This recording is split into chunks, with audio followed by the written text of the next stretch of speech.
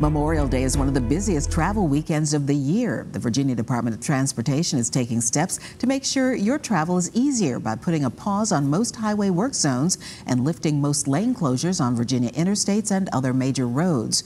Meantime, AAA is also preparing for the busy Memorial Day weekend. Crews are expecting to respond to thousands of roadside calls in Virginia alone. CBS 6's Brendan King talked to an emergency roadside crew member and joins us now live with what you should keep in mind when you're traveling this holiday. Hi, Brendan.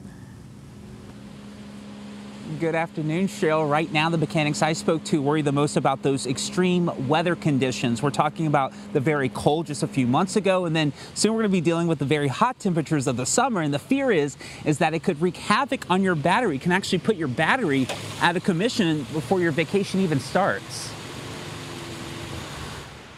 On this deluge of a Tuesday, are you dreaming of warmer, sunnier weather? AAA Mid-Atlantic predicts 35 million people, that's 90% of total travelers, will drive this Memorial Day weekend. I just like helping people. That's what I enjoy doing. And hopefully AAA's Richmond Fleet Lead driver Daniel Crawford will not visit your car as you race to your long-anticipated vacation. Batteries are mostly what I run into.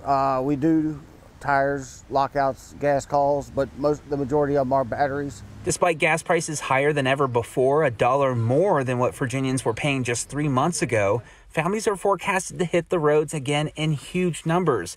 And it may have been a while since they drove long trips, too. To have their battery checked, the fluids checked, tires checked, and get a good once-over on the car just to make sure it is safe to get to where they're going. In fact, AAA expects more than 5,000 of their Virginia members to run into some sort of car issue. If you have to see me, that means something didn't go right. You're held up. You're stuck on the side of the road. It makes the trip a lot easier if you do the preventive maintenance versus having to deal with it on the side of the highway. AAA also encourages you to pack a summer emergency kit inside your car for that worst case scenario. Also, do not forget, if you see those yellow emergency flashing lights like on this truck, you are encouraged and please, it's by state law, move over so these employees can return home to their families after their shifts. Working for you in Chesterfield, Brendan King, CBS 6 News. Thank you.